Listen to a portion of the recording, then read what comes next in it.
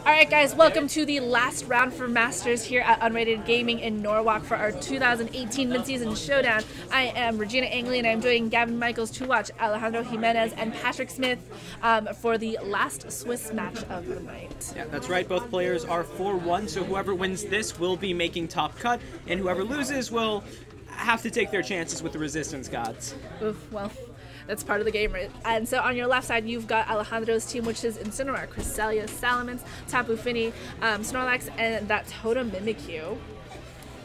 And on Patrick's side, we've got Tapu Fini, Amoonguss, Landorus, Tyranitar, Zapdos, and Metagross. So, interesting kind of like matchup right here. I'm so excited to see that Totem Mimikyu again, hopefully. Yeah. I mean, the thing is, Patrick's Trick Room answer is really the Amoonguss, pretty much. But, as we can see, Alejandro has the Tapu Fini, so Amoonguss's effectiveness is going to be limited. It can't just freely spore whatever it wants. However, he does have the Tyranitar, which should be pretty effective here, especially if he's able to take it away from the Let's Snuggle Forever, which Alejandro already revealed in a previous game. Right. So I'm excited that we're going to be able to see the animation again. It is a really fun thing to watch up here, and kind of just interested to see what their answers are to each other's teams and what they're going to think going into this first match against each other. So we, like, you know, that Trick Room that we saw last time, that Snorlax never even got a belly drum off, so we actually have no idea if it's running that, which, you know, it probably is because that's what Snorlax likes to do. We got Incineroar and Salamence coming out as lead this time, so kind of an adjustment from what we had seen previously from Alejandro in his other round. And Patrick coming out with a Tyranitar and the Landorus. Yeah, so Alejandro isn't really setting up Trick Room here. What it's really going for is it's just trying to give Salamence a little bit more time, whether that's to just dish out damage or go for potential Dragon Dance, we don't really know. But regardless, Patrick's fine with his positioning because he's got 2 Mons with Rock Slide versus 2 Mons that are weak to it. That don't like it at all. Yeah, the Incineroar, as we saw last game, does have low kick, so that is something for Patrick to be wary of. But, I don't know. I feel like this is definitely in Patrick's favor, and Alejandro is going to be the one who has to make the adjustment here. Yeah, and so, you know, that Incineroar is going to have, like, that fake out, like, potential too, so you can at least keep one Rock Slide from happening. And then we've got Mega Salamence with the Aerialate coming out, and so, kind of just, I think, hard because, like, flying type moves against these two Pokemon at the moment. Right. It can do damage to the Landorus, not so much the Tyranitar. So Hyper Voice coming out from that Salamence, again, not doing that much damage. We get one Rock Slide out from the Landorus, doing some nice damage to that Salamence. That's a lot of damage. So yeah, that's a crit. And Tyranitar flinching because of the fake out, and then we've got the Sandstorm chip damage. So, you know, good job, like, good turn for Patrick getting that crit. Yeah, well-deserved crit. Yeah, but it's just a matter of Patrick's in a position where all he really needs to do is dish out damage. And, I don't know, it seems like what Alejandro's doing right here is just prioritizing getting rid of the Landorus T. Potentially he has something in back that's really scared of it, but it doesn't seem like he's really caring if his Salamence takes a whole bunch of damage. Right, and so we've got Tapu Fini coming in for that Incineroar, so we've got that fake out potential again later on, and the Landorus taking a good hit, and the U-turn coming in bulky to absolutely nothing. So Patrick kind of just like adjusting, wants to keep that Landorus in for later. Which I think, you know, when you have Intimidate users, you want to be able to keep them out and to cycle them in because that -1 attack really does help. Oh yeah, and what's so good about it too is you already know that the Tyranitar is going to be able to knock out the Salamence anyways, so really, why bother? Just go for the option coverage there and preserve it. So now, Alejandro has his Mega Pokemon down, and he has the Incineroar in back, but that's not doing that much versus the Tapu Fini and the Tyranitar. So it's really gonna be there's an Otis on the third Pokemon to really do a lot here. And it's that Totem Mimikyu that's coming out. So we know, like we mentioned earlier, that we saw that it does have the Mimikyu Z. So we will hopefully see that Z move again. And the disguise is also just really frustrating to try to break because it means you're spending more turns to try to take out this Mimikyu. Yeah. The one thing in Patrick's favor, though, is that he does have a lot of spread moves. So he can get around the disguise without sacrificing too much. I think if you're Alejandro here, you just have to be really careful about using your Let Snuggle Forever into a Protect or hitting it into a Pokemon that can just heal back up with a Berry. You're down enough at this point that you really need to be getting massive value out of this. And he's going for the Swords Dance. That's one way to get value. There you go. Scary Mimikyu with that disguise up getting a Swords Dance. And the Tapu Fini using Calm Mind. Okay, so Alejandro going for kind of like a stat boosting turn right now. Yeah, no, if Patrick went for the Protect on either of them, that would have probably been a bigger deal. But, I mean, as is, Patrick's just fine to just dish out damage. It's not going to be too much, but it is going to be breaking Mimikyu's disguise and knocking Fini into range of Berry if it has it. Or, I mean, you would assume that it has Berry, or if not, there we go. Yeah, there we go. And so, you know, I mean, Alejandro is still like not a super bad turn. You've got Pokemon now that are like up a couple, like up a stage or two in the Mimikyu's case, and so now you've got like this chance to kind of like deal some damage. And maybe it's not going to be the Z move, but I mean, if you've got Swords Dance off, you can still do hefty damage. Right. If you're Alejandro, what you basically did there was you spent your Berry and spent your Disguise, really your defensive options, for just stats that can let you dish out a ton of damage here. So now Alejandro does have the momentum a little bit, and it's going to be on Patrick's side. He's going to need to just preserve things so that he can deal with the Mimikyu and the Tapu Fini in the late game. Because right now, he's going to be taking a big hit, and there's not too much he can do about it besides grin and bear it and decide which thing is the least important to him. Right. So Patrick switching out for that Landorus and the Intimidate, so it will negate just one stage of Mimikyu's Swords Dance. Still a scary Pokemon to like have right there. And then we do see the Let's Snuggle Forever coming out from Alejandro's side, so most likely going into that Tyranitar just to like take care of it. Yeah, the Tyranitar didn't Protect, did it? It didn't Protect. So that's just, I mean, this is probably a double sack turn for Patrick, or maybe just one if things work out weirdly. But so his last two Pokemon are really going to be what he's going to be trying to clean up with here. We know he has the Tapu Fini. It went into the Landorus, my bad. I thought it was going into the Tyranitar. I mean, that makes sense because that lets you one-shot the Tapu Fini if it decides to stay in. So good call by Patrick there, just making it so that... a guaranteed knockout on that one. I mean, yeah. I mean, what Patrick did there was he let Landorus take the more damaging attack because he knew it was going down regardless. And Tyranitar is going to be able to take a Muddy Water. We know that for a fact. Okay, good. I really did not want to be wrong there. Oh, what is this? Oh, is that Darkion's? That is a Black Hole Eclipse coming out from the Tyranitar. That's going to be able to just knock out the Mimikyu.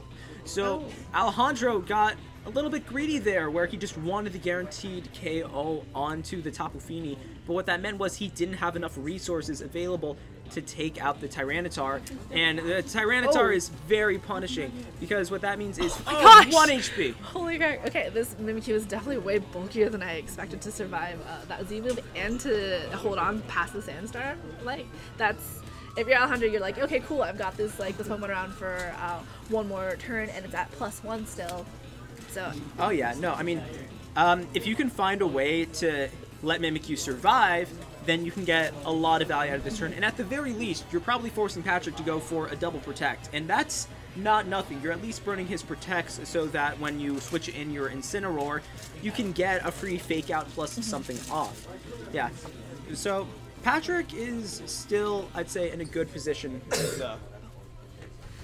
Alright, so that Tapu Fini coming back out from Patrick's side, and I think like it's just one of those things where, I mean, if I was Patrick, I'd be like, you know, maybe I wanted that Lando to stick around, or like I wanted that, or like, sorry, if you're Alejandro, you kind of maybe wanted to go to the Tyranitar for the attack. Oh yeah, I mean, obviously, if you could do that over again, of course you would attack into the Tyranitar, but I mean, there was a legitimate fear of the Tapu Fini surviving that. I mean, you could say that it's greedy, but, I mean, hey, it's a fair concern. So we don't see the Protects coming out from Patrick's side, maybe indicating he doesn't have it, or going for some sort of other read. But that's going to be hefty damage coming out onto the Tyranitar and the Tapu Fini. Was it going to be able to... Oh, it's faster, actually. And Mimikyu. Yeah, Skull's able to take out the Mimikyu. Okay. So now Alejandro doesn't really have a lot for Patrick's Tapu Fini. Well... And like, listen, if you're Patrick, you're just like, okay, cool, this is a nice like turn of events, especially since now that like that Mitsuru is there, that Patrick can take care of it with that Scald, and it's fast Fini. And then Metagross coming out too on Patrick's side, so revealing that as his last Pokemon. And like I think it's like pretty nice matchup for Patrick's side. I mean, that Flare Blitz is going to be a little bit scary, but yeah, this is for sure in Patrick's favor. The one thing he needs to make sure he doesn't do is if he attacks into the Tapu Fini while the Incineroar gets a free attack off onto the Metagross, then things get a little dicey. But as long as he can avoid that, maybe just double into the Incineroar, because Fini's not knocking out either one, you should have this. And I mean, I think the big thing to note here is just, I mean, that early turns where Alejandro just wasn't able to get any value out of his Salamence. I mean, he was able to get himself in a position where he could set up with both, and he did a lot of damage, but he wasn't able to get enough out of it, and that's for a couple of reasons, right? Like, I mean, Muddy Water coming out, but unless we get an accuracy drop, this is probably over. That is hefty damage onto So we the do get the Metagross. accuracy drop on that Metagross, and Tapu Fini using Moonblast onto the other onto Alejandro's Tapu Fini. All right. Yeah, it's a bit of an interesting play there, just because, I mean, I feel like Incineroar is probably the bigger threat to the Metagross, but what Patrick's doing is he's kind of playing around his Tapu Fini as the win condition. Obviously, Tapu Fini beats Incineroar in the 1 versus 1, so it's just a matter of... this is a little tough here, because if he goes for the Iron Head onto the Tapu Fini and protects, that could be bad. If he goes for the attacks onto the Incineroar and it misses, that could be even worse. Right. So Alejandro might still have a shot here. Especially because like that Incineroar is in that position to be able to take out the Metagross with one Flare Blitz. So Alejandro's Fini is protecting, and the Metagross using Stomping Tantrum into the Incineroar. So, and it does connect, and we do get a knockout on here. So good. So good for Patrick on here, and lesser for Alejandro. That Fini is around for one more turn, but I guess another Fini and a Metagross. Yeah, good on Patrick, just going for the nice safe Stomping Tantrum there. Even if the Incineroar protects, because you have the special attack drop onto the Tapu Fini, you know your Metagross can take another hit. So what he really did there was he just played it safely. It got a little dicey there, but ultimately Patrick should have this. And I mean, if you're Alejandro, if we're talking about adjustments that you're making for the next game, I think the big thing is you have to get more value out of your Salamence.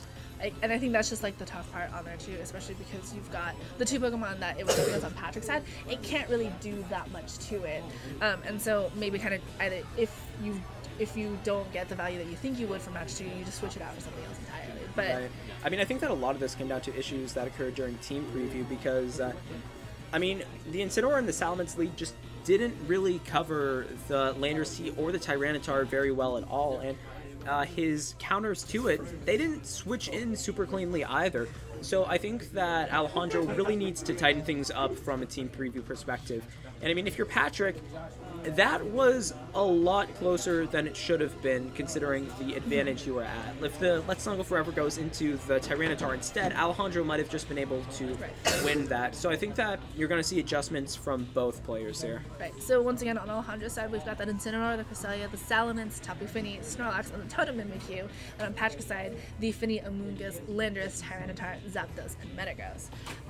And I think it's just kind of cool because, like, we know that Alejandro's team does like run a Trick Room, and we know that like Zapdos likes to run Tailwind, and so I'm hoping we kind of maybe see kind of that play into this. But yeah, I mean, I think it's probably unlikely that Patrick brings the Zapdos here, just because it's not doing much against the Snorlax. And when you're looking at a team like Alejandro's, you have to respect the Snorlax. Now, he didn't bring it that game, to be fair, but it's still just so scary. I feel like you have to respect it. It's just one of those things that you don't want to risk it, because if they do bring it and you don't have an answer to it, then you're just digging yourself. You're just done. Yeah. All right. So on Alejandro's side, we've got the Fini and the Salamence, and on Patrick's, we've got a Fini and the Landorus.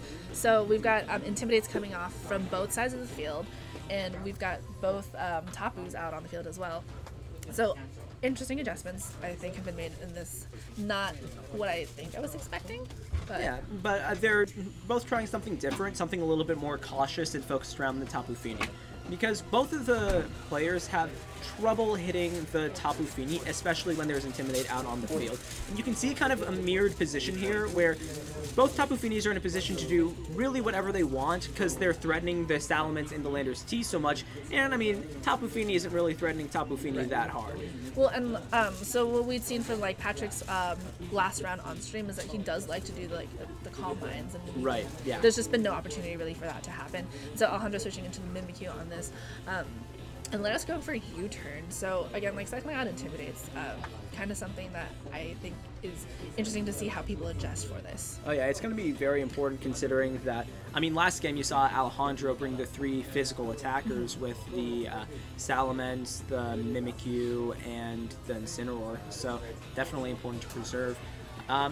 Right now it's just, I mean, there's no obvious switch in for Patrick. I think you can see from the time he's taking, because you can't let Mimikyu set up the Sword Stance, because if it's able to do that, then you're just basically accepting the fate for one of your Pokemon fainting. So you go into the faster one to prevent that, but you still have to deal with the hard-hitting water moves and the Ghost type attack. Alright, so Patrick switching in for the Metagross, and the Tapu Fini on Alejandro's side, not hitting the Tapu Fini on Patrick's side, but connecting with the Metagross, and Patrick getting the Calm Mind off on this turn. I would like to say, though, that, like, the Tapus and the trains coming into play, I like the fact that we're seeing the Finis more, because it is one of those Pokemon that, you know, is hard to take out. Oh, yeah. Even against super effective moves, it is one of those bulkier Pokemon, and to have it in this format lends itself to a lot of like different strategies. Yeah. Tapu Fini is really a slower played Pokemon, so it allows everything else to be played a little bit more methodically. And with Tapu Fini on the field, and it's so bulky and it can negate so much, it really makes it so that you aren't just done if your opponent is able to get off one really hard-hitting strategy. So Patrick's Metagross Mega Evolving on here. So we do know it likes to carry Stomping Tantrum. We see an Iron Head come in from it. So breaking the disguise on the Mimikyu. So that Mimikyu, just like it, if it does get a Sword Dance off, it can be really scary, but the Iron Head will do a lot of damage to it. So. Yeah, but Metagross put itself in a position where it's just vulnerable to a double target. And sure, you breaked you breaked Disguise, but what you're doing is you're giving up your Mega Pokemon just to break Disguise, and that is not an even trade. I think that you have to try to preserve your Metagross at least somewhat there, because as is, you're just missing a whole bunch of damage output. Yeah, so Patrick's Mega Metagross does go down. His Tapu Fini avoided a second Muddy Water, so, you know, it wouldn't have taken that much damage, but that's still nice because of the chance of the accuracy drop on here. Right. And so Landorus coming out for the Intimidate on both Mimikyu and Tapu Fini. Patrick's Tapu Fini is still a +1, so it did do a lot of like really good damage to that Mimikyu. Not enough for a knockout, but... Yeah, I mean, now that Metagross has gone from Patrick's side of the field, Tapu Fini is really his win condition. He needs to play to it hard. The Salamence can chunk Fini very hard, and we don't know what Alejandro's back is, but that could also be doing a whole bunch of damage to it. Oh my god. Yeah, so, I was to say, Mimikyu did not have its Z move burned yet, so... The Mimikyu is faster than the Landorus, which is shocking, but that is a lot of damage. I mean, it's going to be interesting to see which one it hits. You would assume it would go into the Tapu Fini, which is the bigger threat, but, I mean... It's possible that Alejandro did something else? I would think the Landorus, because if you can get the Landorus back out again for like an Intimidate later, or like for the Salamence in the back, and that way you don't have to worry about like any physical attacks. Yeah, that's true. You are kind of making it so that your Salamence doesn't have to worry about Intimidate. So that's going to be a whole bunch of damage coming out onto the Landorus, probably enough to knock it into Muddy Water range. So that will, I mean, assuming that it hits, which is a big assumption, you're looking at a 3-2 lead for Alejandro. Alright, and so we've got the Rock Slide connecting on both the Mimikyu and the Tapu Fini, but, you know... Where there's a Rock Slide, things happen. Oh! He went for the Calm Mind. Alright. And that's actually an interesting choice, because I thought, like, from the way he's been playing, Alejandro seemed to favor going for the damage and then going for the spread move. Yeah. I mean, I feel like if you're, with Mimikyu's Last Grasp, if you're using that on the Landorus T as opposed to the Fini, if you get the damage onto the Tapu Fini, you knock it into range for a Salamence Double Edge, which is pretty big. If you're using that onto the Landorus T, you have to be using that opportunity to be doubling into it and go for the knockout there. So I don't think I quite agree with it, because now Alejandro Salamence it's not KOing the Tapu Fini from here, so it has to take a turn to just protect itself or risk just fainting to a +1 Moonblast. Right. And like, I think the hard part for Alejandro is he used that turn to Calm Mind, but Patrick's Tapu Fini managed to get the special attack drop. So you basically had that turn wasted, and it's really hard, I think. Oh, and here we have that do Snorlax. See the Snorlax. So what Alejandro did there was he just wanted to make sure that the knockoff wasn't going to be coming onto the Snorlax. So right now, oh, that misses. That is massive. So the Tapu Fini on Patrick's side doesn't avoid this turn, but the Landorus does, which is really important for Patrick and just very unfortunate for Alejandro right now. And we know that if Patrick manages to hit the Tapu Fini, that bury's not going to happen. Critical hit on Patrick's side against that Snorlax. That's actually not a bad crit for Alejandro, because what that did was that activated bury. So right now, Landorus T can't knock off the Snorlax, so you can recycle it later on. Obviously, damage isn't nice, and you would have preferred to just have Landorus T gone so that you could try to win with Snorlax in the 3v2, but you still have the option now, and you can just recycle with Snorlax if you assume that you can take the superpower. So Alejandro's not out of it, and the crit, oddly enough, kind of helped him. And, you know, we know that Landorus is at a -1 because of the Salamence and, like, getting that Intimidate and then switching out for that Snorlax. So Landorus using Rock Slide, connecting with both Pokemon, not doing, like, any sort of damage at all. Oh, but getting the flinch on Alejandro. Oh, man. That's just rough right there. Oh, what? Nice. So Patrick picking up the K on Tapu Fini. So right there, Patrick must have just been hard reading the... Oh, that's unfortunate. Was that a double flinch? That's a double flinch. That's... So right there, Patrick was hard reading the switch into Salamence so that Snorlax would be able to comfortably take the superpower and the Moonblast. But Alejandro not going for that, being comfortable in his Snorlax's ability. And what that did there was it gave Alejandro a free switch into Salamence. So now Snorlax can kind of just recover freely because Salamence is threatening the double edge onto the Landorus. It's still not ideal for Alejandro though, because the Tapu Fini is still threatening the knockout onto the Salamence. Well, and then Patrick's Landorus is also now at a -2. It's taking both of those Intimidates. And so if you're Patrick, I think you're going to be thinking, like, is it worth it to keep it out here? Should I just let it faint? Or do I want it for the Intimidate later on? Salamence protecting after Mega Evolving, so not wanting to take a Moonblast from the Tapu Fini right now. Yeah, we could see Snorlax attack into the Tapu Fini slot, trying to get it into range of a double edge, which could be very massive for it. And then Patrick U-turning into the Snorlax, so, you know, wants to reset the attack power on his Landorus, doesn't like the Intimidates, and now he doesn't have to worry about it because Alejandro can't switch out. Yeah, and Tyranitar is going to be very important for Alejandro because there's no attack drops onto the Tyranitar. It's free to just do as much damage as it wants. So return coming out onto the Tapu Fini is important because it knocks it into double edge range. So now Alejandro's in an interesting spot because the Landorus T can switch in, and depending on how the Tapu Fini is trained and how the Salamence is trained, Tapu Fini can survive the double edge at -1, but if Alejandro just decides to double edge the Landorus, then his Snorlax can freely set up. So now we're in a weird spot, I would say. Alejandro has the potential to, like, bring this match back around to his side if he can make a good call on what Patrick's going to do. Right, he has to get the read right here, though, and Patrick also has the option of just protecting the Tapu Fini and going for the Rock Slide. Yep. So there we go, the Tapu Fini is protecting, so we'll see if that double edge goes into that slot. So goes into the Tapu Fini slot, so which is exactly what Patrick was hoping for, and we've got the Z move coming out from Patrick's side, probably going into that Salamence. It doesn't matter which one it goes into, it's going to do a ton of damage. But if it does go into the Snorlax doesn't have its berry anymore. That could knock it into range of sand, especially if Alejandro doesn't recover. So we'll see which is, oh yeah, so there we go, so the Snorlax on there. And, you know, I guess that just makes more sense because the Tapu Fini can take care of, like, the Salamence really and that easily. is able to knock it out. Very nice. So good job for Patrick, managing to protect his Tapu Fini, making that call very nicely. And it's just really hard for Alejandro because now you've got the Salamence against the Tapu Fini, who has Moonblast, is at +1, and another Pokemon in the back. And the Tyranitar. You know. Yeah. What Patrick did there was, I mean, the Rock Slide flinches absolutely helped him and prevented Alejandro from gaining momentum. But because he preserved his Tyranitar, he always had the option of getting the Black Hole Eclipse off. And what Alejandro needed to do earlier on was he just needed to get a little bit more. He needed to force out the Tyranitar so that he could start getting some Intimidates onto it. Or just make it so that the Landorus T wasn't so threatening with knockoff. Obviously, Patrick got some RNG in his favor, but I feel like he really controlled the situation much better than Alejandro did. And like their adjustments from like that match one, like even though Patrick had won that first match, he made some good choices and some good changes that made it so that this match was more like less about like by the skin of your teeth and more like he understood what was happening in match one and adjusted accordingly. And Alejandro, you know, tried, and it was just hard because, you know, getting that double flinch on like both like for your Pokemon, it's just hard to come back from like at all. And yeah, very fair. So we will see Patrick Smith in Top Cut. Alejandro Jimenez, we might see in Top Cut. Who will probably be crossing his fingers hoping for that.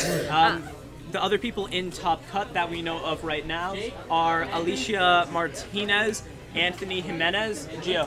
Wait, Gio, do you want? So Giovanni Costa will also be in there, and we'll let you guys know as it happens. Yeah. All right. So we will. Well, you guys will be seeing Gavin in Top Cut with a different caster. But thank you guys for joining us for Swiss. Have a good night and Happy New Year. Happy New Year.